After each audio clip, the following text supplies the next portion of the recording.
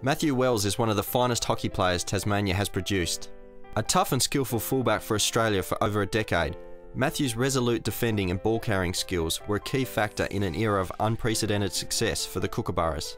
The highlight of his career came in Athens in 2004, when Australia finally secured its first Olympic gold medal in men's hockey after 48 years of trying. With the scores tied 1-1 in the final against the Netherlands, a Jamie Dwyer goal in the 8th minute of extra time sealed the famous victory.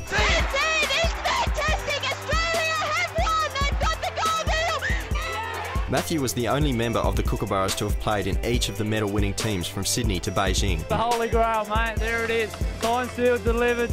He also played in 3 Champions Trophy winning teams for the Kookaburras and won gold at the Commonwealth Games in Manchester and in Melbourne. Beginning his career with the Derwent Hockey Club, Matthew made his debut for Australia against the Netherlands in Hobart in 1998. He went on to play 241 games for the Kookaburras and was part of the Australian captaincy group from 2002 to 2008, becoming the first Tasmanian to captain an Australian hockey team.